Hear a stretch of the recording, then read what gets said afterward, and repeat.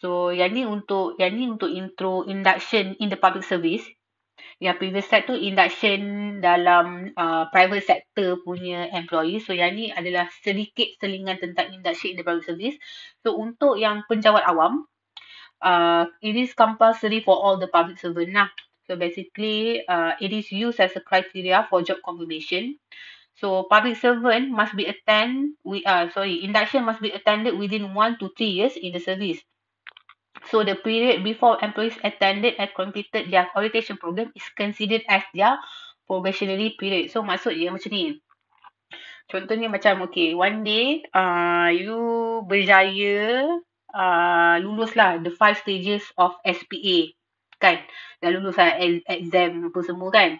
So you dah dapat dah jawatan tu. Contoh macam you dapat PTD, Pegawai Tadbir Diplomatik grade M41. So sekarang ni sebelum you nak dihantar ke kementerian untuk buat kerja you akan dihantar ke Intan. So you boleh dengar kan Intan tu kan, you ada belajar dalam PAD 102. So dekat Intan tu, you akan go through induction lah. You akan go through induction untuk masa 1 tahun. So bila induction ni sangat wajib. Sebelum you dapatkan jawatan tu tetap, you perlu go through this induction. Maksudnya confirmkan lagi lah you punya jawatan tu dah tetap. Sebab within that 1 year, tu adalah you punya probation period, tempoh percubaan you. After 1 year tu barulah you punya jawatan tu confirm tetap. So induction program is conducted by the particular individual, department, agency where the employee is working. So for example macam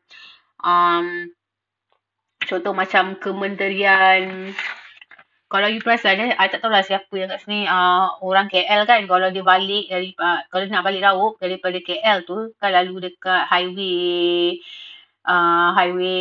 kan. Lepas tu dekat signboard tepi tu ada tulis IKPKT.